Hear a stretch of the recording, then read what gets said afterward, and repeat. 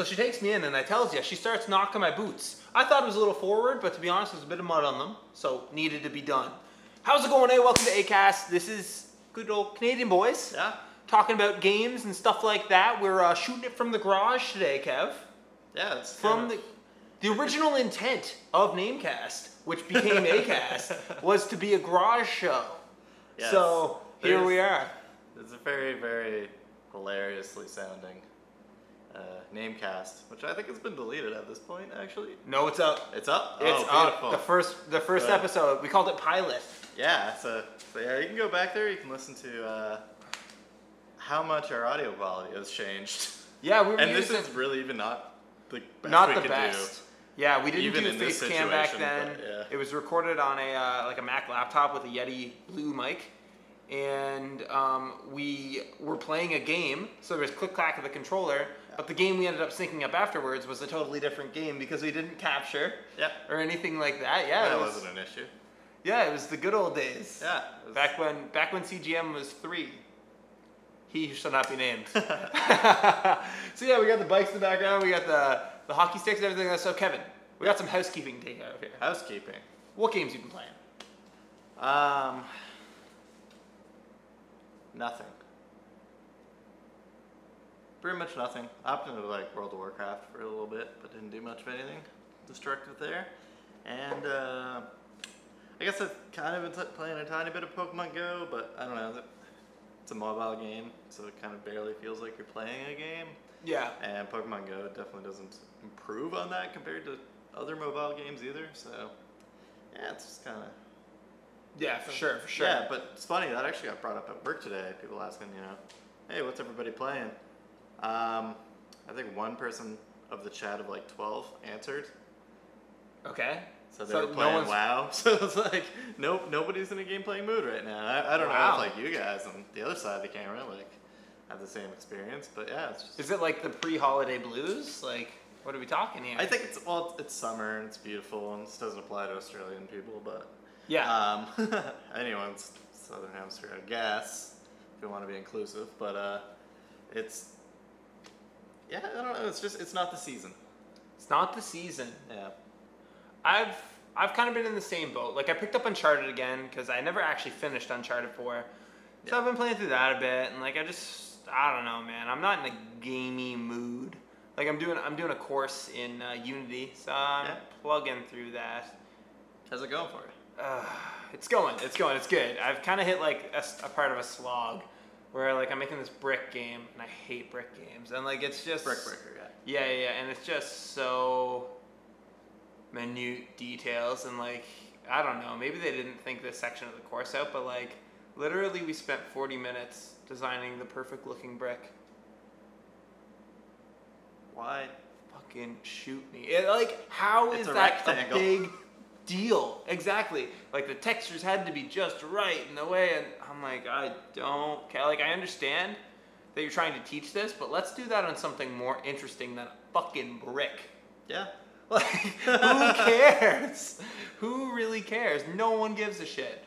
But anyway, yeah. So I'm going through it. I haven't been in much of an anything mood, but that's for a topic further down in the EhCast thing. So, you said you had something gamesy to talk about. What you got? No Man's Sky has been interesting, and given that, so right now we're talking on Monday. This will come up on Wednesday, so we're in the pre-launch era of information here. But there's been some interesting information come out. I think one of the big things is actually they gave the patch notes for the day one patch. Mm-hmm. And from the sounds of things, the game without the day one patch is kind of a lot shittier than the game with the day one patch. Oh, really? Yeah. So I understand it. I feel like, I don't know, maybe they're just trying not to push back more than they did, but maybe they should have, because there's a lot of features in there. Apparently they're still working on the PC version. Which they delayed from a Tuesday launch to Friday. Oh, I was gonna download it tomorrow. Yeah. Oh, that sucks. Download it on your PS4. I'd much rather play it on PC. Yeah, that's very fair. So yeah, they're still working on that and trying to get in as much as they can, which is crazy because they have to launch it on Friday. They shouldn't be doing anything new, but wow, that's amazing. I wonder how that happened. honestly, I think they just had very big plans for it. And it's actually surprising. How much is in the game right now is incredibly surprising.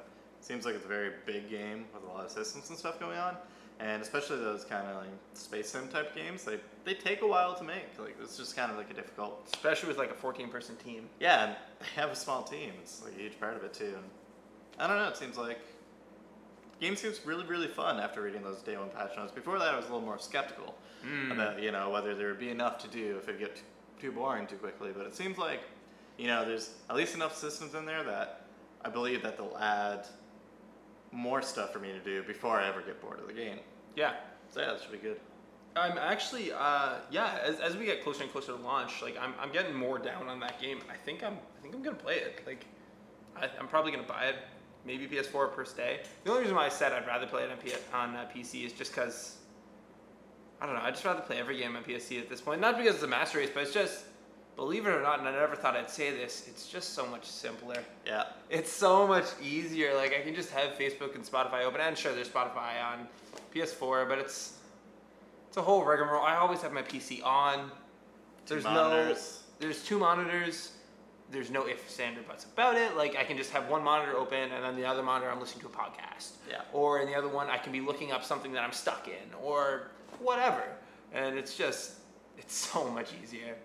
Really is. Yeah. I never thought I'd say that, like, ever.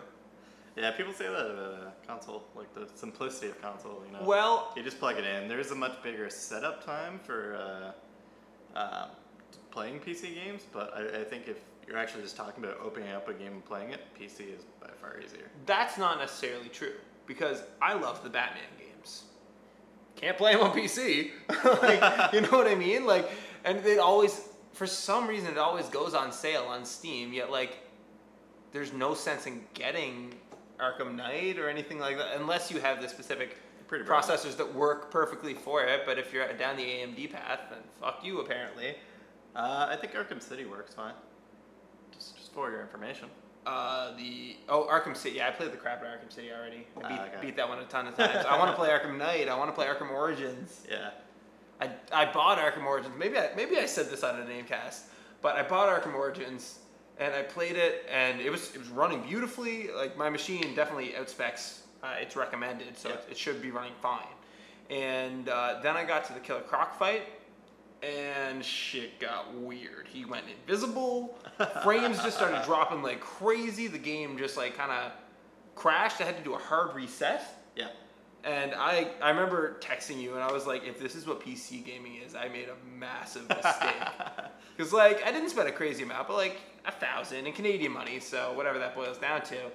But, a decent amount of money on this PC, and I was like, oh, man, I've made a massive error. Luckily, it's just bad porting, and I was able to get my money back from Steam, but, that was a bad experience. Those are the notoriously worst games, and it's kind of funny that you kind of went to them first for your PC experience. I love Batman. I love Batman. So, like, and I love the Batman games. So, yeah, that's absolutely what I go for. Speaking of Batman, you saw a movie with the bats in them. A little bit of the bats, yeah. Yep. Suicide Squad. I'm not even gonna bother. It's a short lesson on why you don't redo a story last minute, and also why you don't let a trailer company edit half the movie. Yeah. Anyways. Yeah.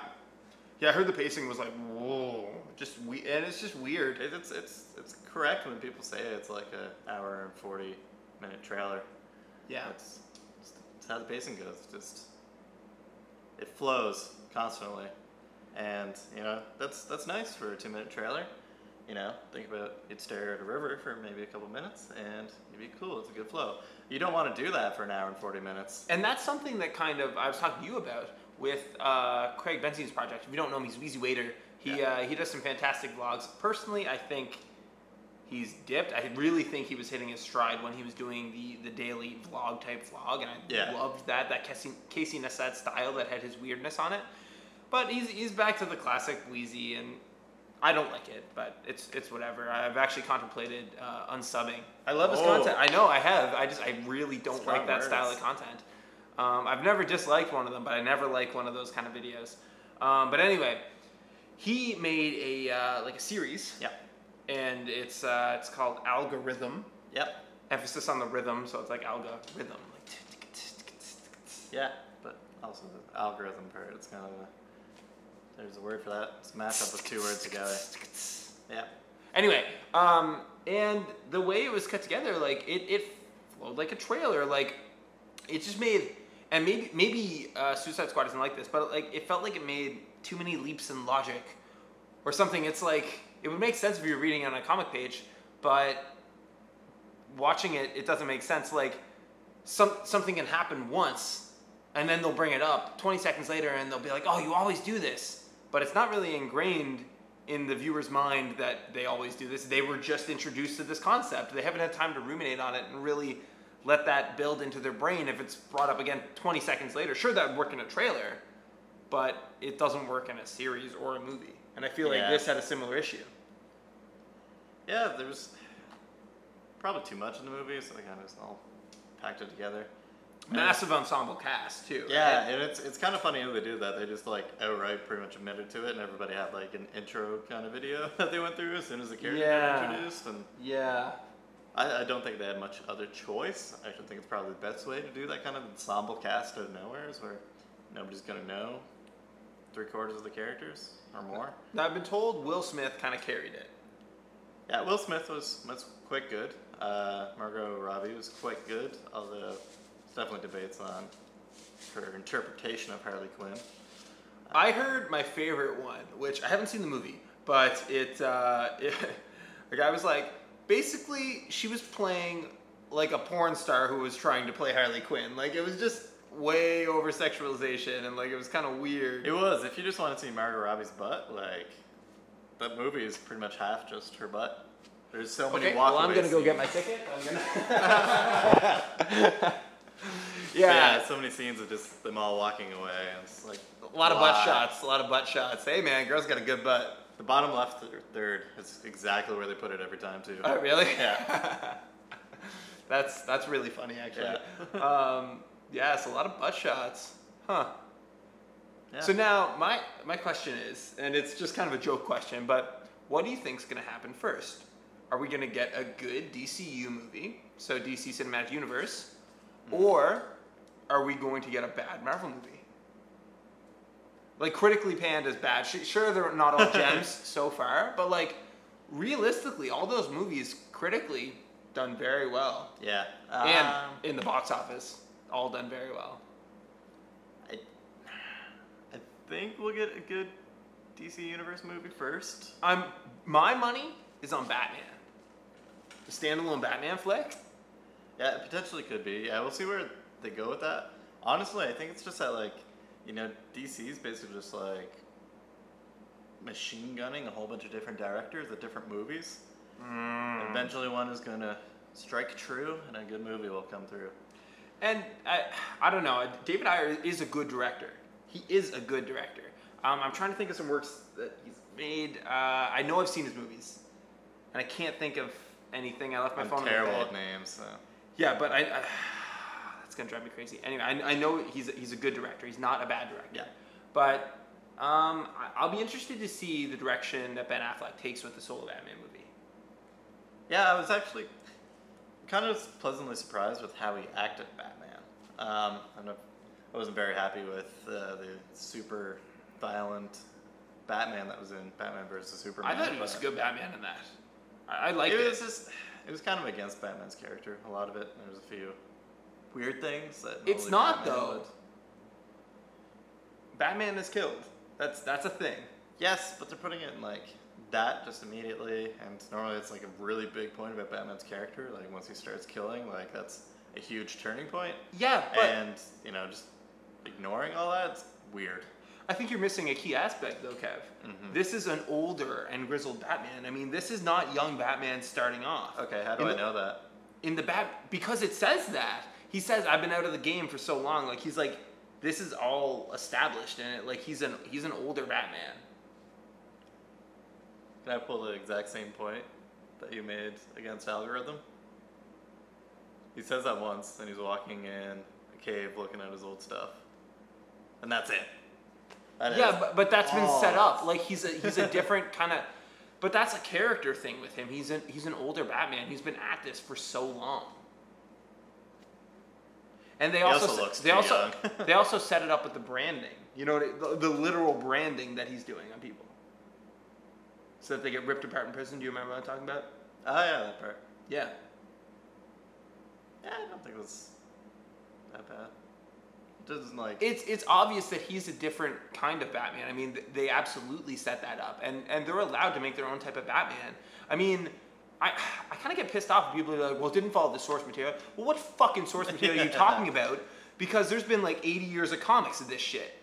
So didn't pull the source material on me bullshit. It didn't pull it from a specific strand that you enjoyed. Yeah. It was like a mashup of like a lot of different ideas from different comics and stuff. Yeah. And, yeah. I don't know, I just didn't really enjoy the Batman. It didn't feel Batman-y to me. It didn't...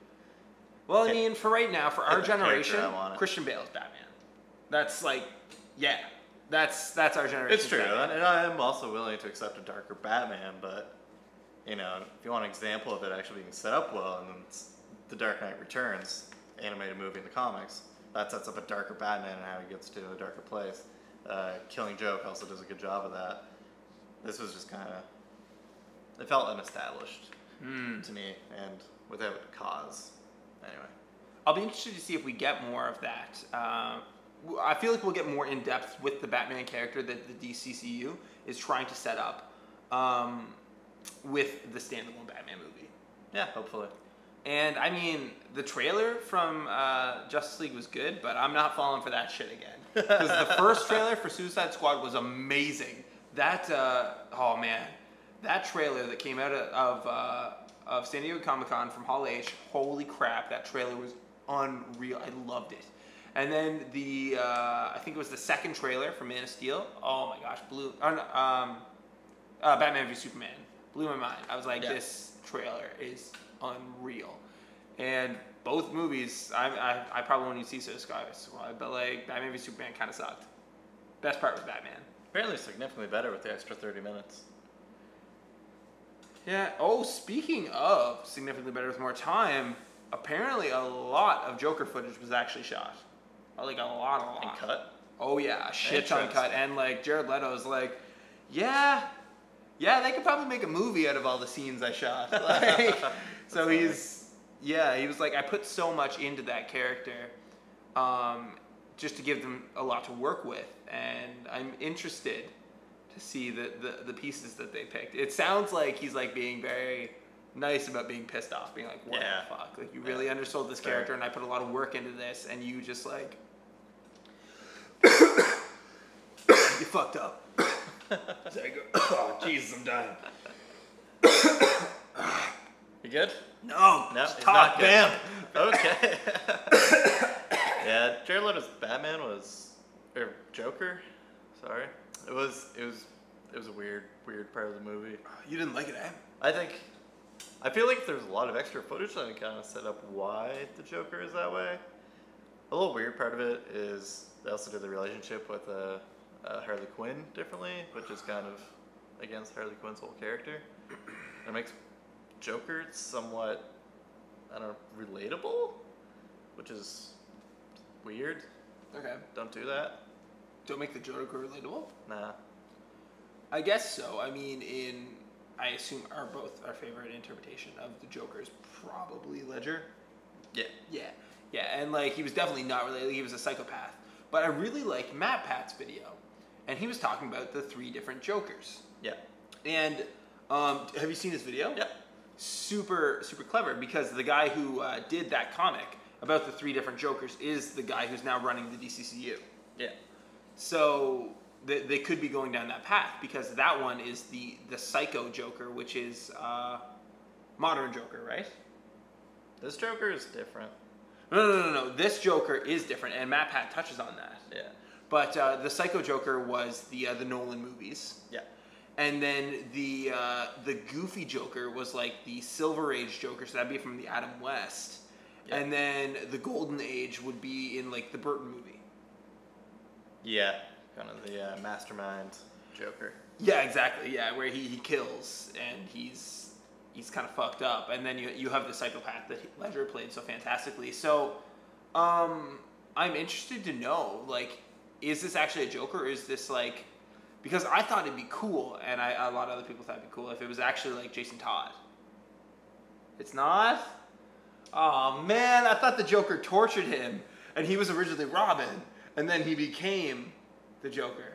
He became the Red Hood, which is interesting because... Wait, what? Robin's in this? No, not in this. Oh, yeah. You know, under the Red Hood comic. Yeah.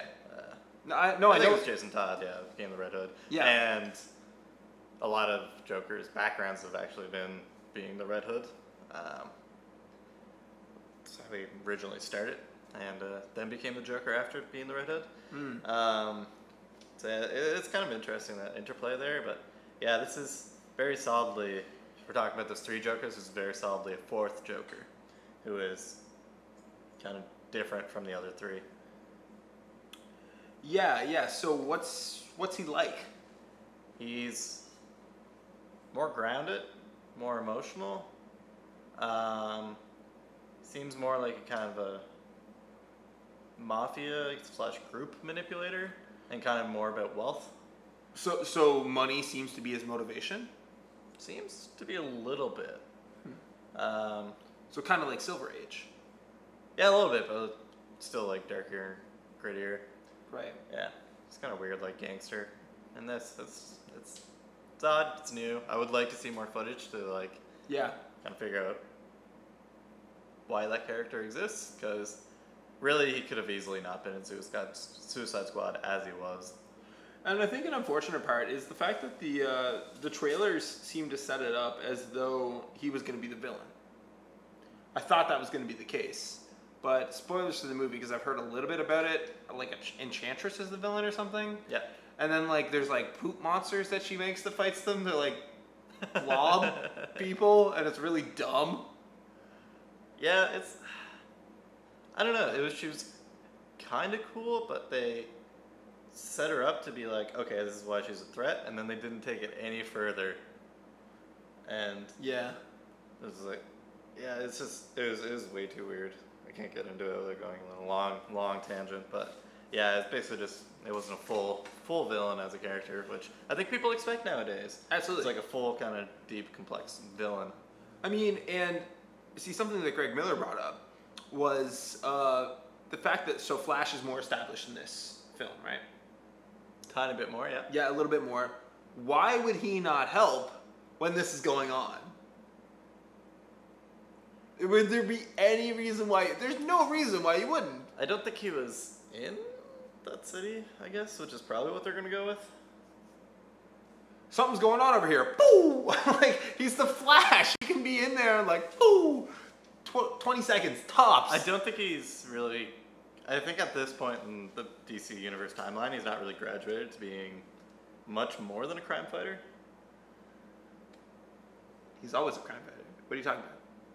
I mean, like, this is like kind of like a national disaster type thing. He hasn't graduated to doing big things yet. I get what you're saying. Yeah. So he's like, he's helping women with purses and things like that. He's not off to take out the big bads yet. Superhero. Yeah, because he's younger in this, right? Yeah. Yeah, he's quite a bit younger. A young Barry Allen. Interesting. It's interesting stuff. Yeah. Do you got anything else, Kev? No, not really. It's more talking about Suicide Squad than I wanted to do. Yeah, we talked about it a lot. It's interesting. I probably don't even have to see the movie. I feel like I've seen it. Yeah, you probably know most of it.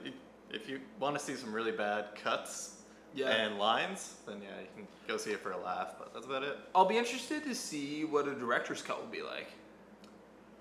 Yeah, it could be interesting. If there's a lot of extra footage, it could be better. Could be like a I totally imagine they different movie. would probably undo the entire last third of the movie, because I think that's The third act was awful, eh? yeah, I think that's what kind of got reworked. And then maybe it'll be more in line with the direction the first trailer went. Yeah, the first trailer looked cool as shit. Yeah. Loved it. Loved it. But how was Viola Davis as Amanda Waller? Was she any good? Or did she not get much screen time? Who was that? Amanda Waller? Black woman? The black woman? Oh, the like CIA boss or whatever. Yeah. She was actually quite good. I think she's actually going to be kind of more of a permanent character in the DC universe. So that's interesting. We'll see. See kind of how they use her, whether it'll be kind of like a Nick Fury type way. Right, right. Yeah, I think she's going to be more of a bad guy though, in the end. So. Oh yeah? Yeah. She kind of has that. They definitely made her very easily hateable. So. Interesting, interesting. I'm debating if I want to get into this next topic or if I just want to talk about superheroes. I don't know. What do you think? Let's go with the next topic. Okay, so we're taking a nosedive, Kev. We're taking a nosedive. So, allow me to sip. So what I want to talk about. What do I want to talk about? So, man, I had some topics to bring up, and like they don't even feel like they're important or anything. It's like I don't really care, and that's an underlying fact right now. Yeah, so you may not be able to like see it in videos much or anything, but like, I'm like I haven't told you this much, like a little bit, like we're drunk, but I was like, why not have this conversation while filming and while like while sober. That's only like half a beer, but yeah, so I'm like super depressed, and it sucks a lot. And like there's definitely like good moments, and I think I'm good at like faking it by I don't know, just like the little things, like the girl I have a crush on at work or whatever, and like just the little bullshit. But like it doesn't go away. And like there's always that voice. Like we were drinking the other night, and I said something. I'm not sure if you caught it. You kind of laughed awkwardly. But I mean, it was like, do you remember what I'm talking about? Not specifically, no. Yeah, so you're like believing your own biases. Something like that. Yeah, believing your own biases. Yeah, that's what you said about Steve Jobs. Oh, yeah, if you're confidently. Yeah, exactly. Go with them then. Yeah, confidently with your own biases, and I said something. Oh, yes. Yeah, exactly. And anyway, so it was whatever, but like, it sucks, and I don't know. I find it interesting. I feel I have to talk about it in some type of video format. This is a talking format. It is a talking format. And yeah, man. Have you ever like dealt with that much before? Like, you said seasonally to me once. Yeah. But like, what's that like? So, how mine has been incredibly weird. So it's not really seasonal depression, because seasonal depression is usually like associated with like winter vitamin D deficiencies. You get depressed, and your body just kind of gets stuck in that until you get a huge vitamin D supplement from spring and summer and stuff. That's not really what it is for me. It's kind of more periodic depression. So basically what that means for me is about September through to midway January, I'm usually depressed. I think it's kind of a taught thing for me. It's kind of, I have a lot of expectations for myself around the time of the year, and I think that's because of like school and stuff. School would always start in September. So I think I would, kind of build up a lot of expectations for myself around then, and then just kind of filled with dread. Is almost what it is, because like I know I can't do all these things, and it makes me kind of way too introspective on just kind of where I'm at in life, and like the relationships I have in my life and stuff like that. So it, tends to just lead to depression, and it's something that's next to impossible to kind of dig yourself out of. I don't think I've ever felt like I've actually done actions that have made myself not depressed. Other than just kind of like waiting it out.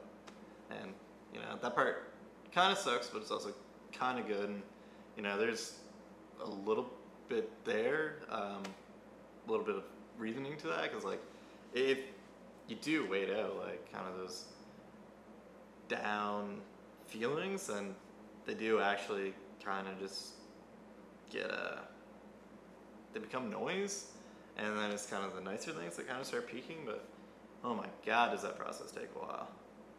And yeah, I've had different variations to my levels of depression, and one thing that I find is actually quite interesting is I think it's actually genetic, I guess, or inherited. I believe, well, I know my dad definitely suffered it to some extent. I believe my grandfather has as well. It's kind of interesting looking at it that way. It's kind of just like something I'm genetically predisposed to. And honestly, I don't think that helps me deal with it when it does come around.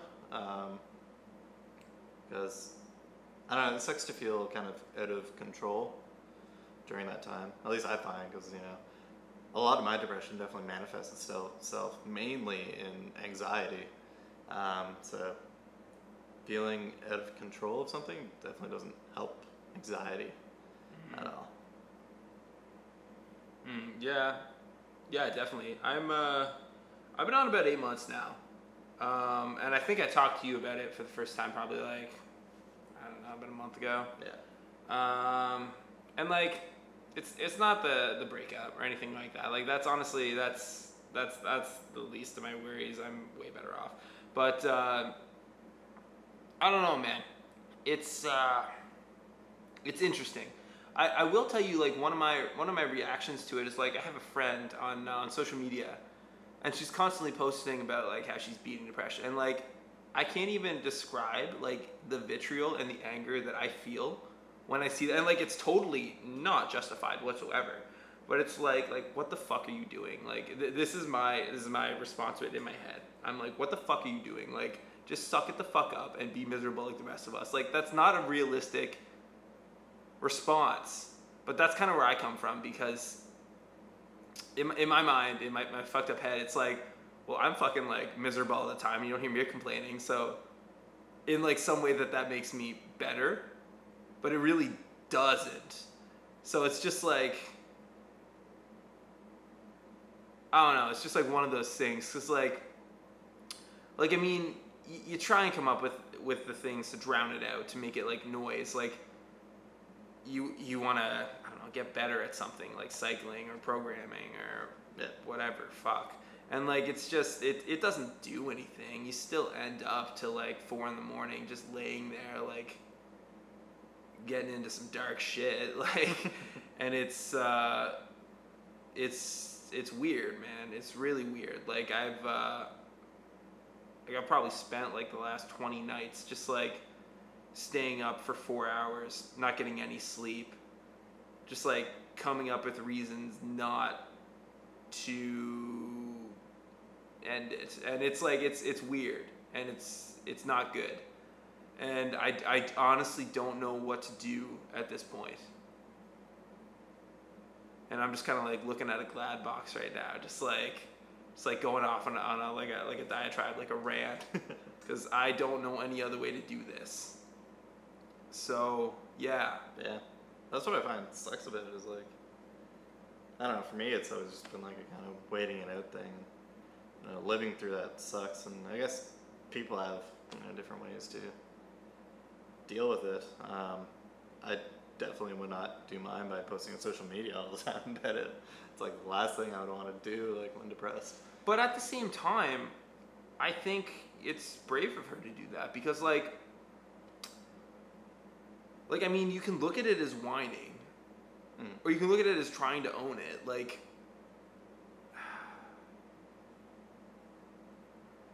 just because you don't tell people or you don't ask for help doesn't mean that you're strong. Yeah. It doesn't mean that you're better. And like that's something I've kind of like convinced myself into thinking. And I've just over the past like month or two just realized that like I think I'm full of shit.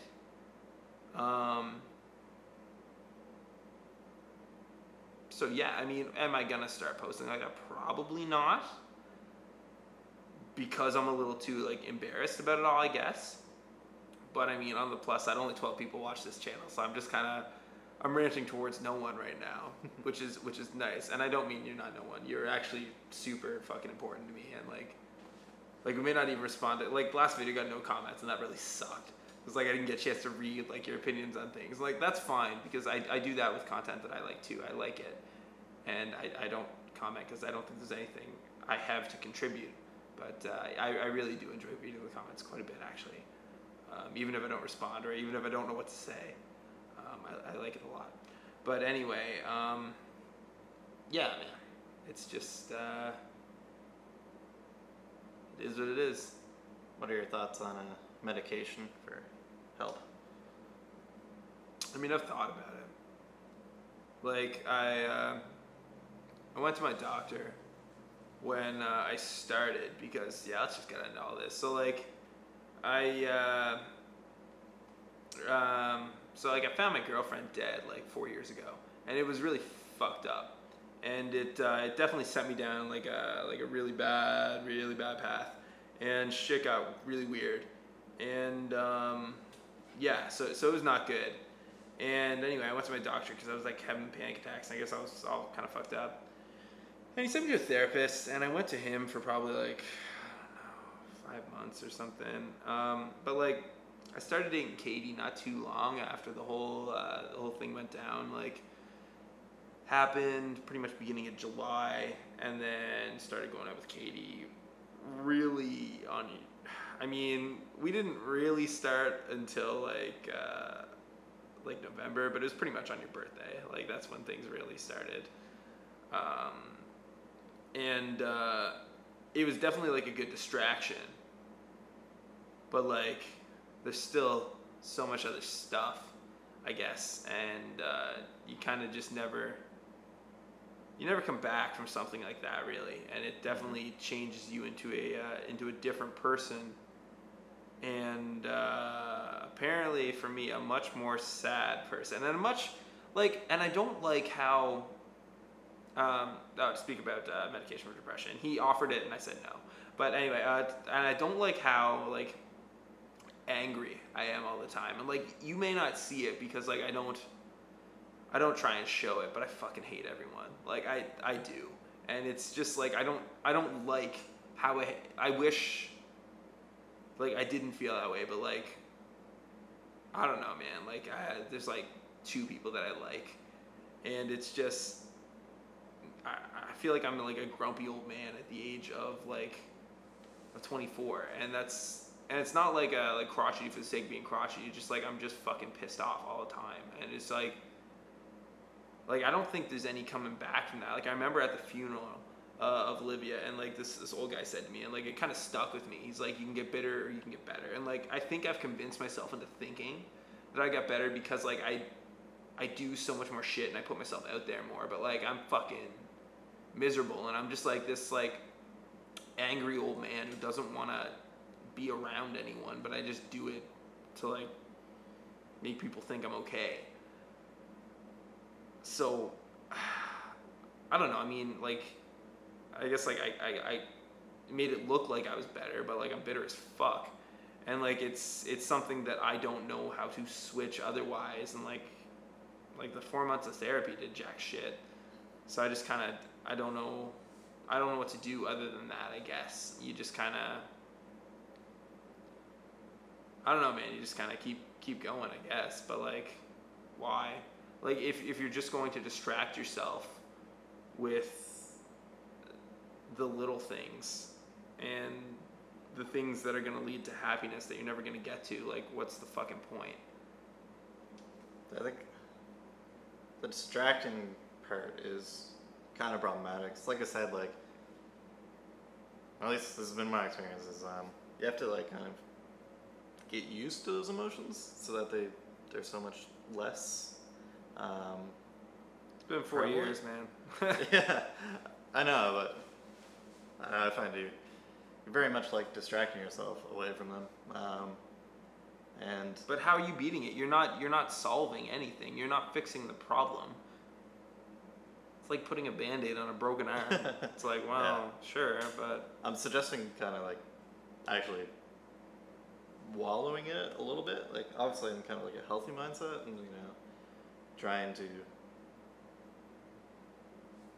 kind of make sure you just know what it is you're dealing with, because in the end, it's kind of a bunch of hormones that are going to swing your brain one way, and you're trying to get those hormone levels either down or to your brain to respond less to. And I think distracting yourself is actually not good, because then you're just making your brain not care about those, and then when you go to bed at night, then suddenly your brain doesn't have anything to do other than to care about those. But it's like, how much longer do I have to fucking deal with it? Like, it's like I spent 4 months in the thick of it, talking to people and shit. Like, it's like, how much longer do I have to spend? Like, it's like, I did my time, I thought, at least. Like, I guess not. But it's not even the Olivia thing. Like, I feel like that just made me a different person. Mm-hmm. But it's just like the constant self-loathing and just the mindset that's now been ingrained in me that I can't fucking get rid of. And it's negative as shit. And I don't know what to do about it other than just act like a more positive person and say, yeah, totally radical and all that stuff, and just kind of be this dumbed down skater bro or whatever. I don't know. Is that why you're looking for kind of a big change? So that you'll change your mindset again?